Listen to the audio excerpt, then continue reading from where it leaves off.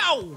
JD here, and as you can see, we are back on F1 23 as always, and we are back with another video talking about the recent PSGL race at Jeddah. Many of you asked me to comment on this because I have seen quite a few people say that what Thomas Ronhaar achieved in this race was nothing short of incredible, and I have to say I absolutely agree. You'll see throughout this race as we analyse the footage, we're giving my take on it, my feedback, and obviously as always want to hear what your thoughts are on this. But the driving on display here I think is one of the best I've actually personally ever seen, and this is his qualifying lap, which was a 125.2.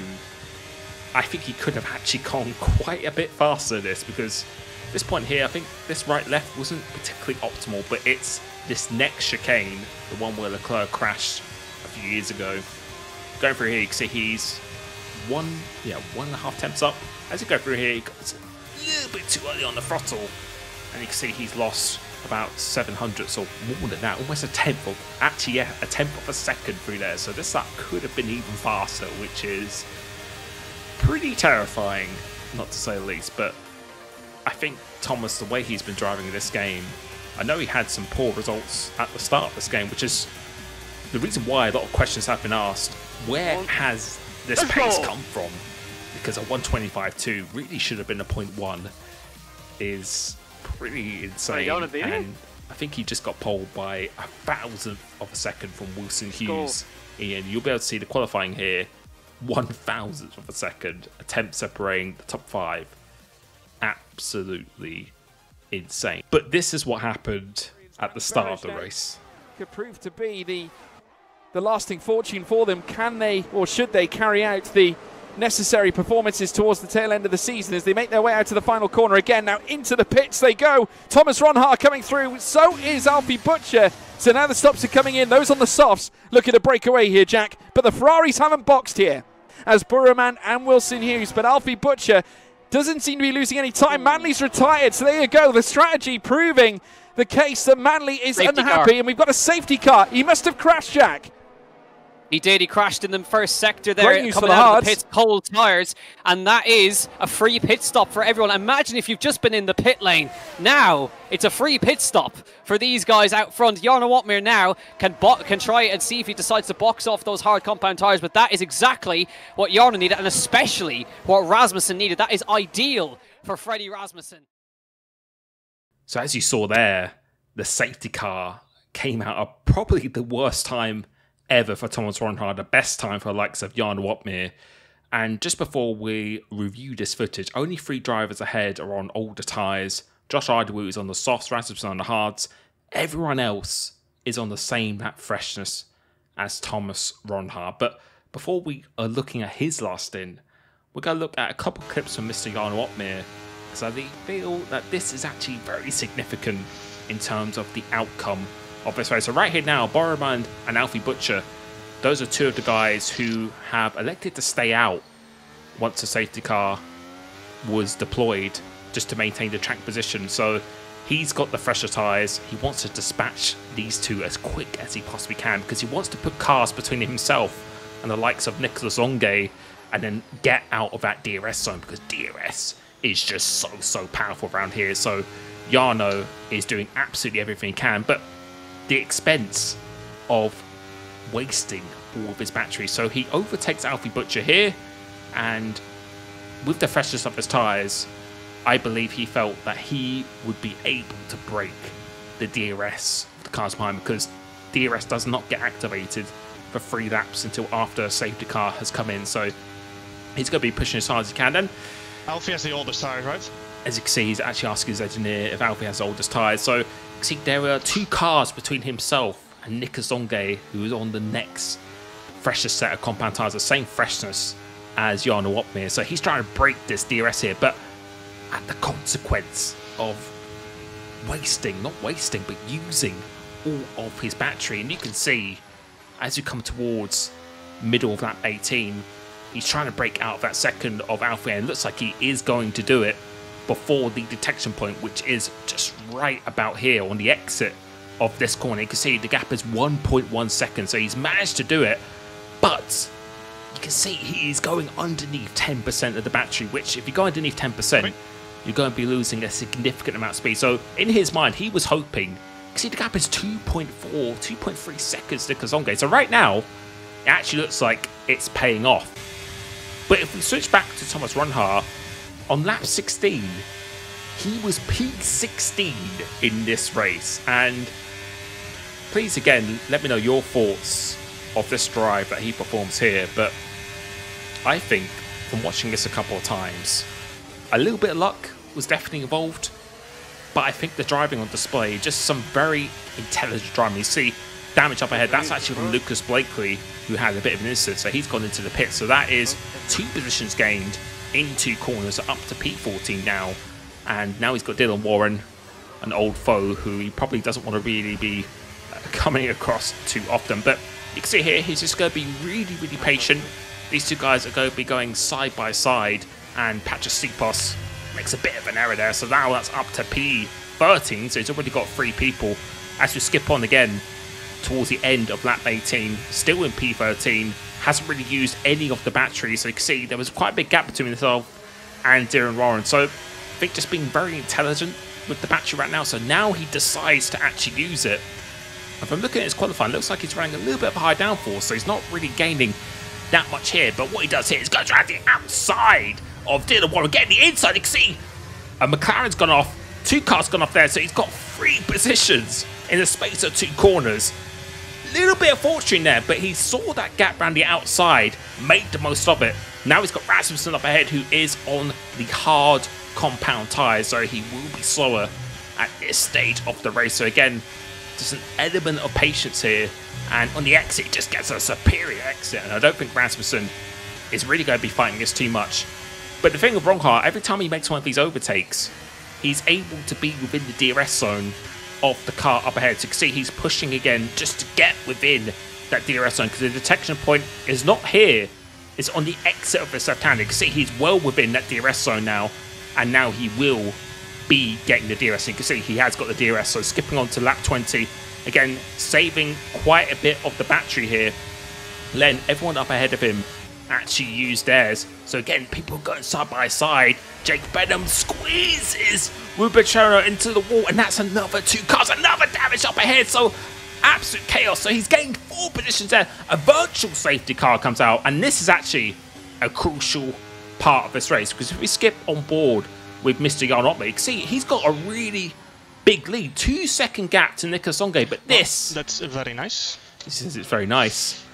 This is where I think he actually loses this Grand Prix, because you can see the gap is 2 seconds, so the delta is going to fluctuate. But can you just warn me if VSC is ending, because I've missed it quite a few times now.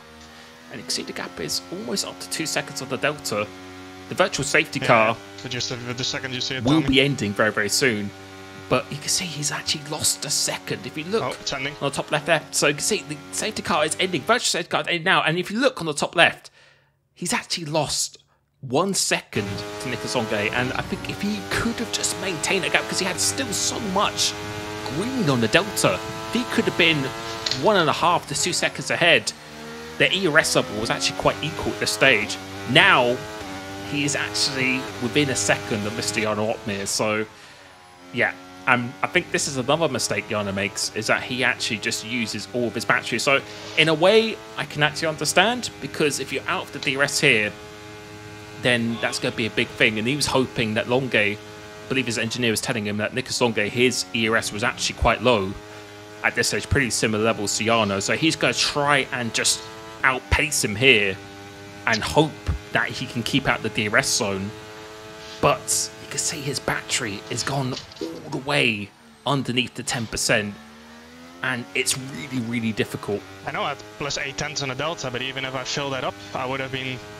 But it's really, really difficult to recover the battery around this track, which I do know all too well. So if we skip back on board with Ronhaar on lap 22, he's on about 70% ABS. You can see all the guys up ahead of him. The red light, that shows that underneath 10% of the battery. So he uses the battery but then turns it off. So very intelligent driving, not overusing this battery, but going to here. He locks the rear, but somehow manages to slow the car down. Very impressive driving on the brakes. And I think one of the most impressive things about Ronhaar I'm seeing with his inputs is just his confidence on the throttle.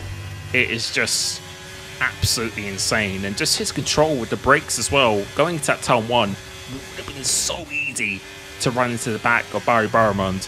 But he managed to keep his cool. And he managed to actually just control the car. Very, very impressive. But again, up ahead now, he's got Nicolas Onge, who is the next guy on the same freshness of tyres, but he's going to be easily within that DRS zone. He knows Barramond is running pretty low on the ERS because his red light was flashing just a little bit, so he thinks about getting a good exit. Now he's going to use it. Now he's going to get the DRS. Barramond's not really going to fight this. He's on older tyres as well. And then he goes up into P3, but then you can see he's already within the DRS zone of Nicolas Onge.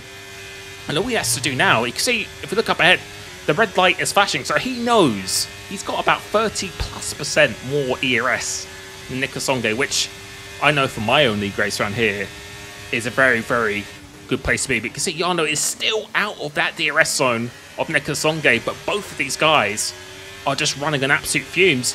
Nicolas Onge has absolutely nothing to defend with. And you can see, if you look at that delta on the top left, because of that straight line speed, having the battery over 10%, he's already within 1 second of Jarno Opmeer. And I think he's just managed to really just do his battery really nicely. I think the driving was on point. He used the overtake button when he needed to do it. Was a bit fortunate, well actually quite fortunate, with a lot of drivers crashing into each other, but nothing too crazy. Apart from the move he did around the outside Dylan Warren, which was a very, very good move. He's just been calm and collected and just really used his battery at the right time. Hasn't made any mistakes. And I know a lot of people were saying, well, that's impossible to go from P16 to P1 in this race. You can just see sometimes just being patient, just being efficient with your inputs with the battery. You can see where that gets you, because right now he's just not even really going to be using the battery. So a little bit just to get that momentum going. But he knows that Jarno is under 10% of the battery, so you'll be able to see Jarno's red light is already flashing, so he knows he's in a superior position right now. So off the exit of this corner, does he even use the battery?